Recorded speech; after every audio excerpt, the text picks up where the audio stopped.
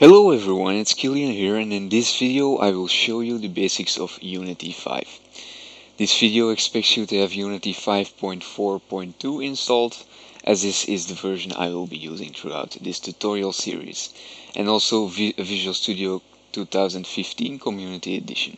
I will be putting a download link to the Microsoft website to download 2015 Community for free in the video description. I am also going to use C# as the programming language, so if you do not know C# yet, just stick with these videos and I will teach you the very basics you need to know to get started scripting in Unity, or you can view my full C# tutorial series that I will create in January. So to get started, open up Unity and the project manager will open. We are going to create a new project by clicking on the new button. I'm just going to call it YouTube tutorial. You can set your location also.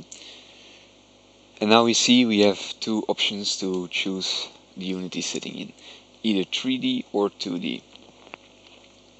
Setting one of these on will make it so that the Unity scene editor will be in a 3D 3-axis perspective mode or a 2D front view 2-axis perspective, or rather in a orthographic mode. It's rather useful for 2D games like side-scrolling Mario games. For the asset package I'm not going to bother right now, so I'm going to add my asset package that I will need later on in the video, so you know how to do that if you already have a project or such. So stick that to 3D and then create project.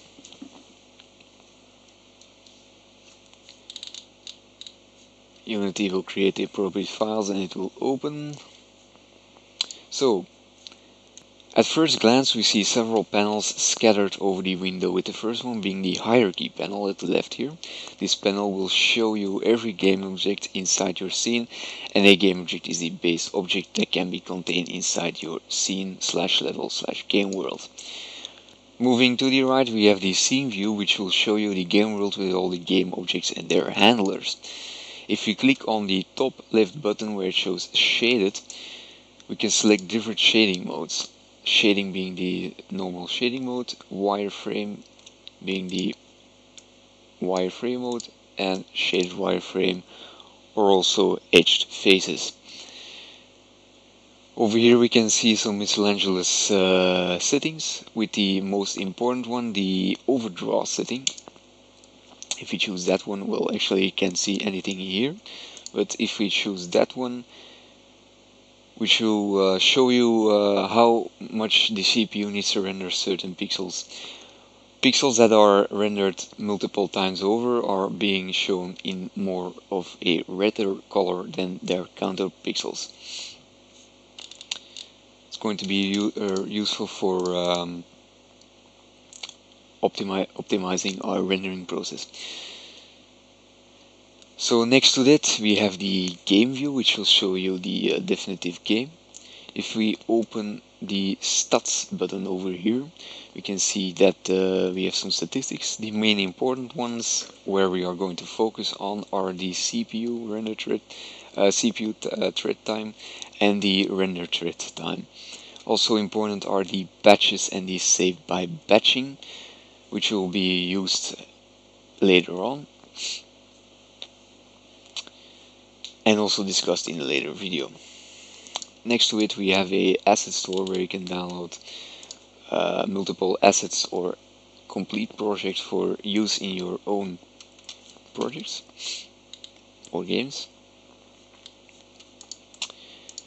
Over here we have our inspector panel, which by selecting a certain game object in your scene will show all of its components and or properties.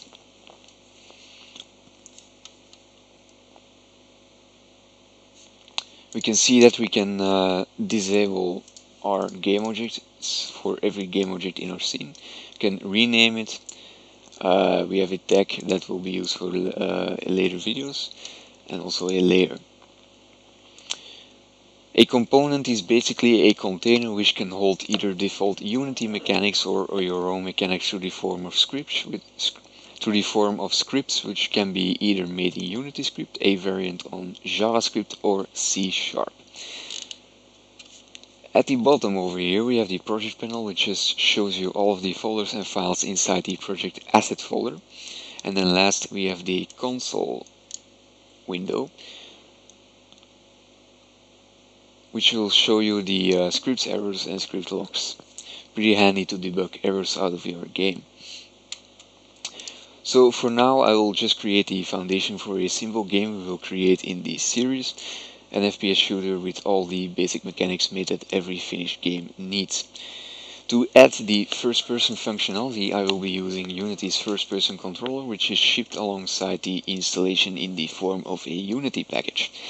To add this Unity package, go to the top toolbar where it shows Assets, and then select the Import Package, and here we see the default packages that Unity ships with. We are going to need the Characters package. This window will basically show everything that's inside this package. For now it's just good to click on Import. Once imported, all of our needed files are inside the standard Assets, Characters, First Person Controller. And click on Prefabs, and here we see our FPS controller prefab that we are going to use. A prefab is essentially a game object from the scene view with all of its properties and components saved to a Unity editor file, which you can make by just dragging your game object into the project pane, and it will create set prefab. This way all of the game object settings are saved and you can instantiate or spawn as many of these as you like. So by just creating a, let's say create empty game object, we add a component of audio source, and then we drag our game object inside the project pane. We created a prefab.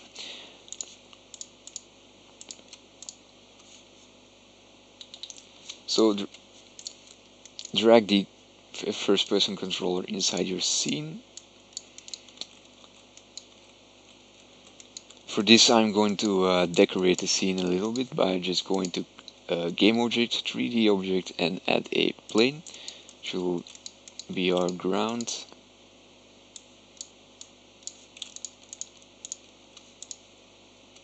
As you can see, I'm using the transform component over here, which will create your position, your rotation, and your scale. If I created a undesirable rotation like this, I can reset its properties by going to the mechanical wheel over here and click on reset, or either reset position or reset rotation. For this I'm just going to click on reset. Everything is set to its default state, which is 0, 0, 0 on the rotation, 0, 0, 0 on the position.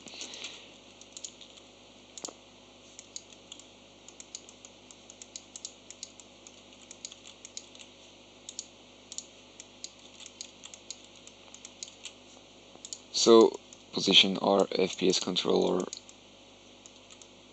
above our plane.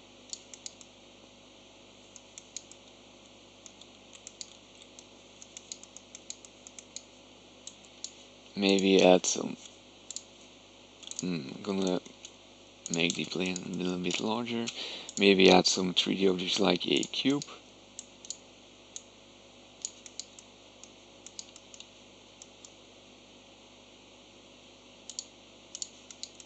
It was in overdraw mode all the time. So add another. Oh, I can just do copy our cube over here by doing the keyboard shortcut of Ctrl D, and it will copy or duplicate your object. Make this size a little bit larger, like this. And just for the sake of it, a sphere like that.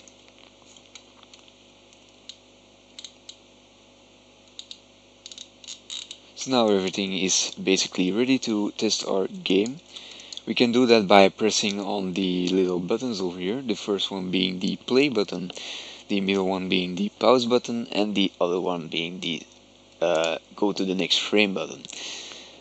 Or we can also do the keyboard shortcut of Ctrl P and it will start your game. As you can see, we can walk around with the mouse and the respective keyboard shortcuts. So we have our